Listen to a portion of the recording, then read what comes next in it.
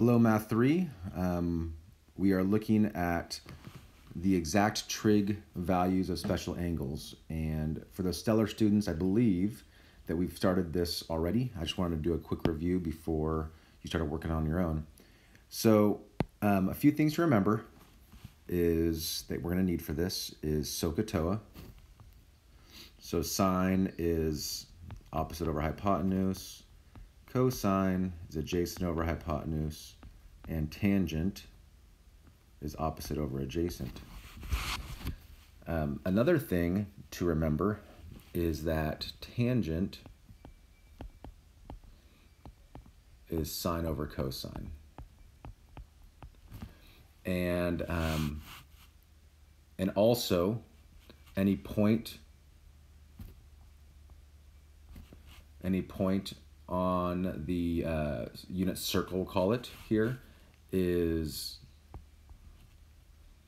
going to be cosine theta sine theta.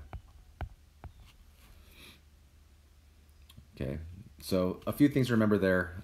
Actually, and it follows from that, since tangent is sine over cosine, tangent equals y over x. And the way I say that is because since it's sine over cosine, since you have sine over cosine here, sine is our y value, cosine is our x value, so that's why a y over x. And hopefully we'll see how to use those as we do these problems. So let's look at number one. Let's imagine, though, that we have a terminal side of 60 degrees.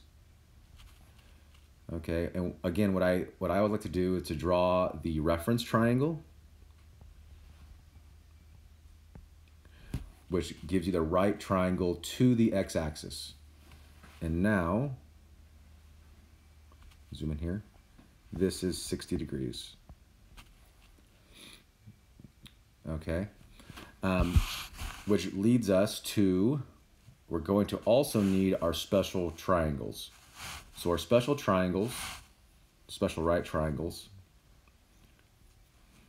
were the 30, 60, 90 right triangle. I'll put this over here.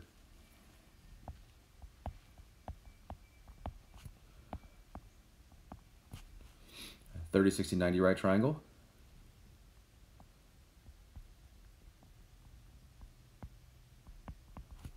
Like that, 60 degrees, 30 degrees. And then remember, the ratio for that triangle is the shortest side we call 1. The hypotenuse would be 2, and the middle side is √3. That is the ratio of the sides of a 30, 60, 90. We would also need our 45, 45, 90.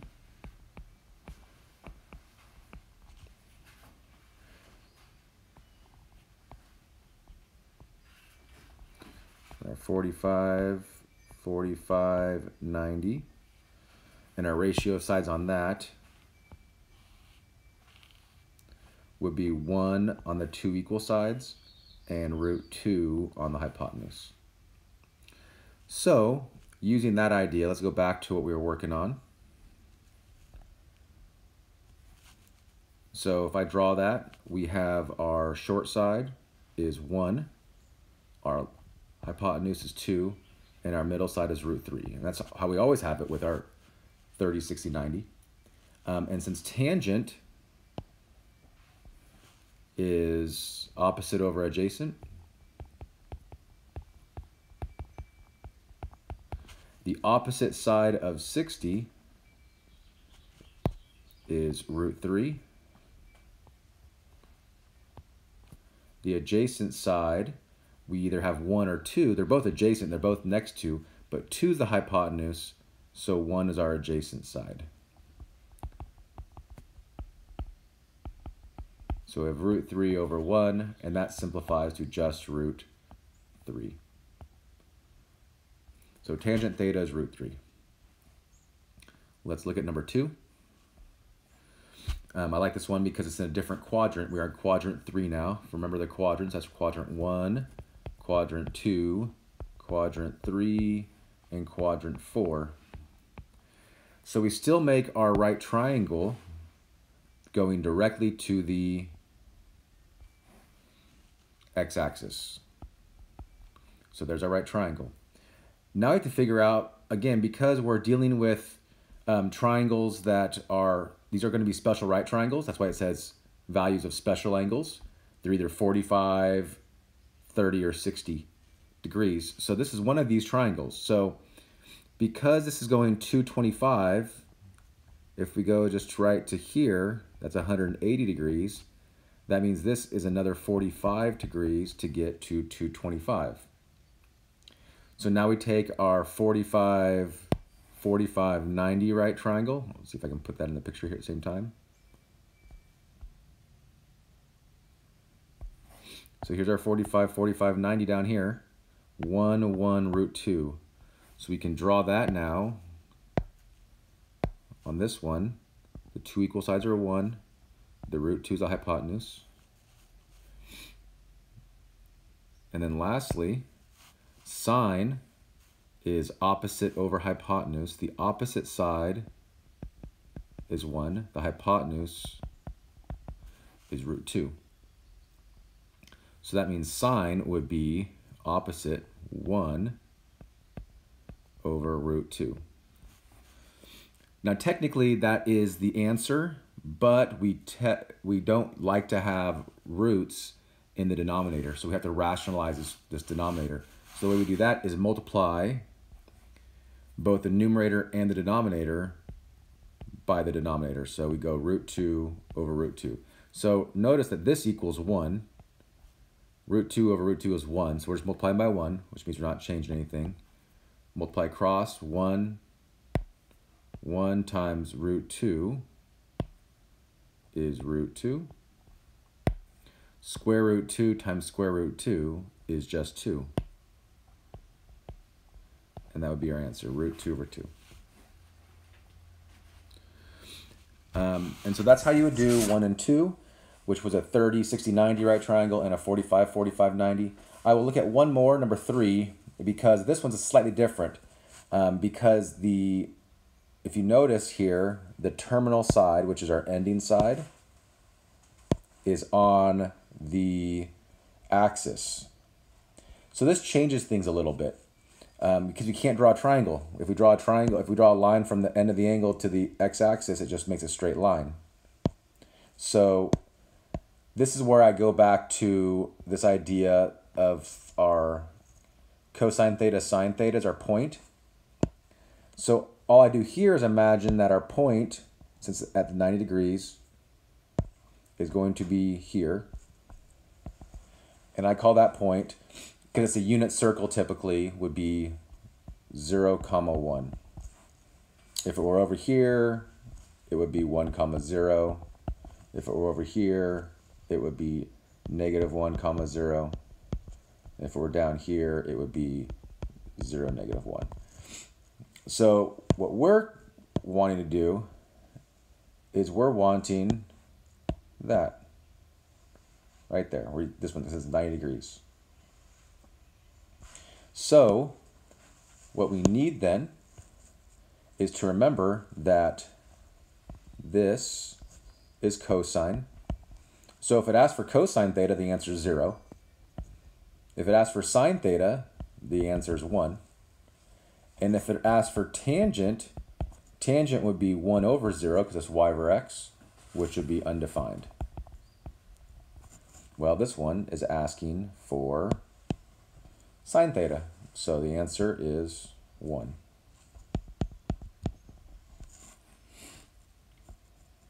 Okay, so that's the beginning of this exact trig values of special angles. Let's look at the back side now, or what we have here.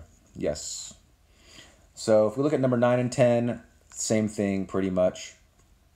11 and 12, we have to, we're working backwards here. So if we look at 11 through the end of the worksheet here, we're working backwards. So what we have to do is we have to draw these first. I wouldn't say we're working backwards. We're just doing it without the drawing initially. So I'm not going to do all of 11 because we can do that one in terms of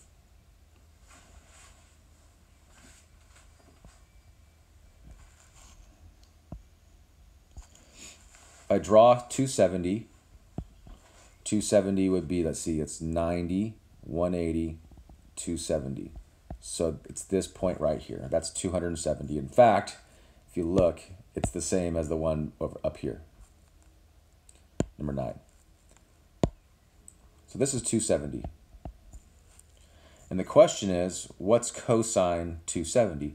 Well, remember, and this is where we go back to, your point is always cosine theta, sine theta. So this point right here, we would call 0, -1, because we're on that unit circle. So since that is 0, -1, then the cosine is our first thing, is our first coordinate point. So the answer would be 0. Cosine equals 0. 0. Okay. So for example, number 12, I'm not going to do the whole thing, but sine 0, well, 0 degrees would actually be right on, ooh, that's ugly, right on the x-axis there. That point is 1, 0. Figure out what the sine would have to be then according to this.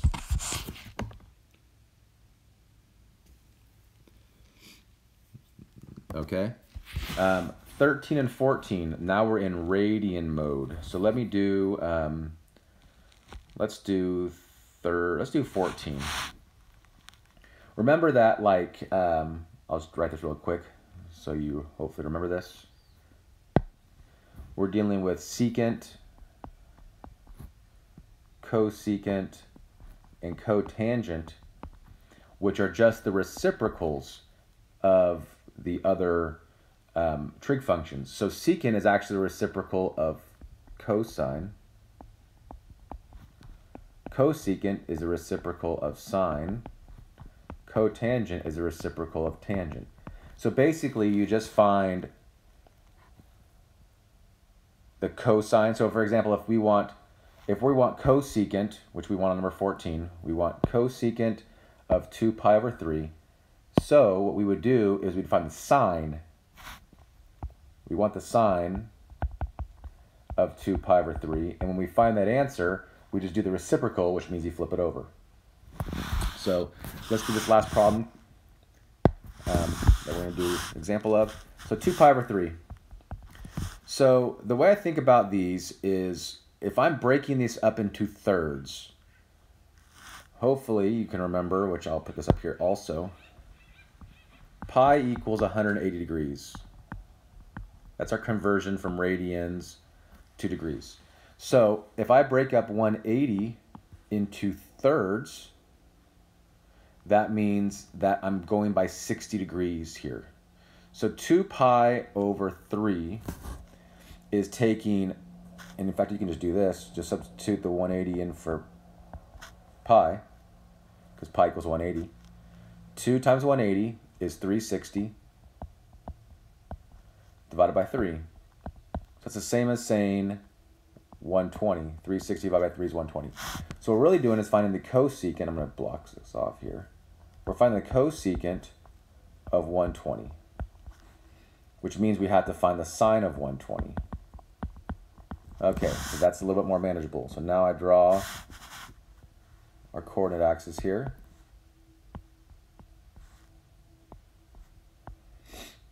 And 120 would be in quadrant 2. It would be about right, we'll just say right here. Call it about that. That would be 120 degrees. So I draw my triangle down to the x-axis, which means that this would be a 60-degree angle there. Now I would take from the previous thing, the special triangles, the previous slide. The short side, which is going to be across from the 30-degree angle, is 1. The middle side is root 3. And the hypotenuse is 2. So sine of 120 would be opposite over hypotenuse, which is opposite side of 60 degrees is root 3. Oops. Root 3. Hypotenuse is 2. Okay, so that is the sine. The sine of 120 is root 3 over 2. But we need the cosecant of 120. So the cosecant of 120 is you take the reciprocal of this, which is 2 over root 3. You just flip it over. But remember, we don't want the root in the denominator, so we multiply it by the denominator over the denominator, which is 1. So we get 2 root 3, we multiply the top, over root 3 times root 3 is 3. So the final answer would be, that is the final answer, cosecant 2 pi over 3 equals 2 root 3 over 3. A little bit of work there.